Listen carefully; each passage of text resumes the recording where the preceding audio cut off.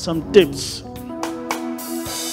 which will ensure that you're always above and never beneath.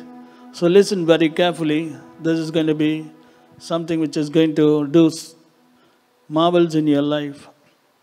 Now we are living in a world which is full of problems. Everywhere you turn, you see problems.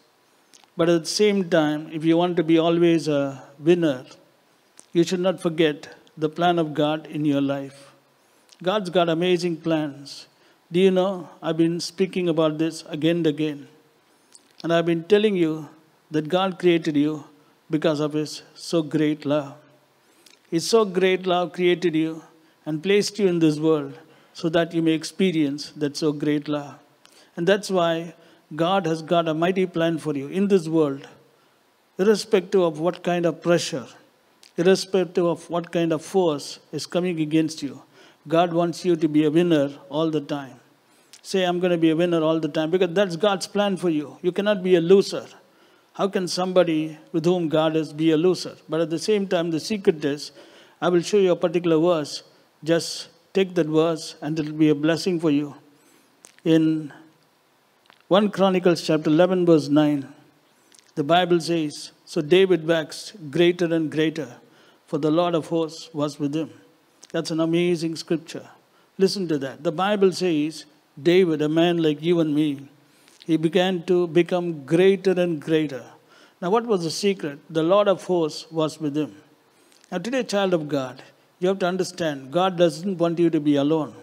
He knows it's too dangerous for His children to be alone, and especially those who He has got a victory plan. Because I told you, you've been created so that you may experience the great goodness of God and that you may be a winner all the time. And such people, God cannot afford to allow them to live alone. And that's why He wants to be with you always. He wanted David to be a success in society. Wherever he went, He wanted David to increase. And that's why He was with David. When we turn to Genesis chapter 39 and verse 2, the Bible says, and the Lord was with Joseph, and Joseph was a prosperous man. Look at that term. Joseph was a prosperous man.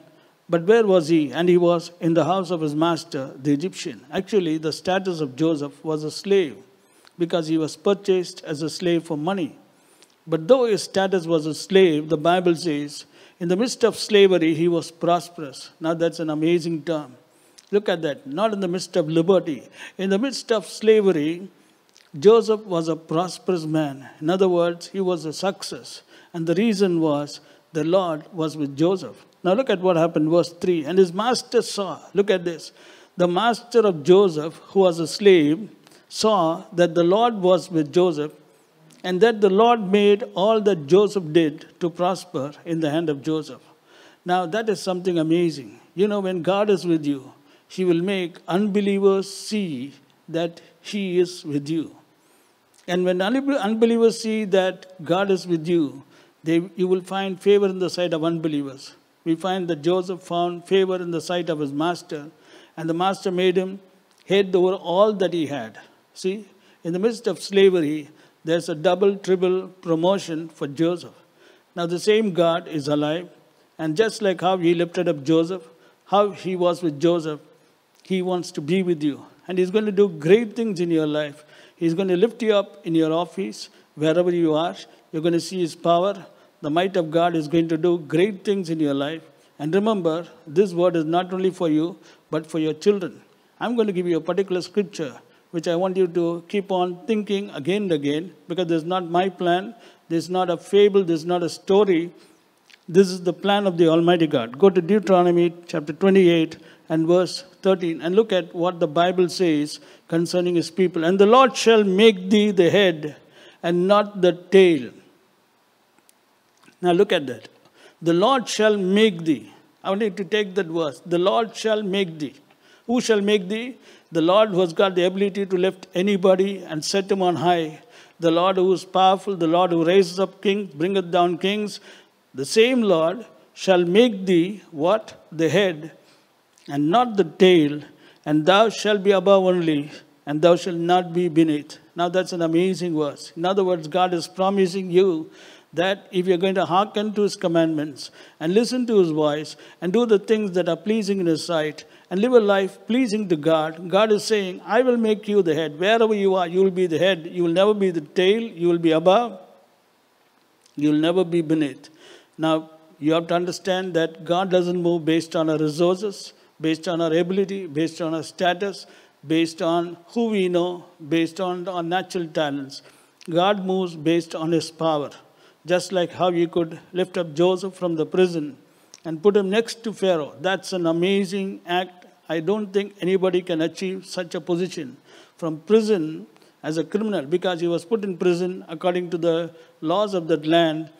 Potiphar had put him in prison because he had committed a crime in the sight of Potiphar. But actually from prison, he was lifted up next to Pharaoh. He became a ruler. That's something amazing. And this is an act which only God can do. And he will do it for his beloved people who are willing to trust in him, who are willing to understand him, willing to walk in his favor. So today, please understand that God has called you to walk in his favor. And the light of the Lord is shining upon you. The favor of the Lord is shining for you. And you are living today so that you may be a great blessing, not only to yourself, but to society. That is why in the last days, we have to catch hold of the word of God. We have to ensure that the Lord is with us at all times, and he will be with you at all times. Have no doubt about it. Don't look at your problems. Don't look at your circumstances. The Bible says, the just shall live by faith.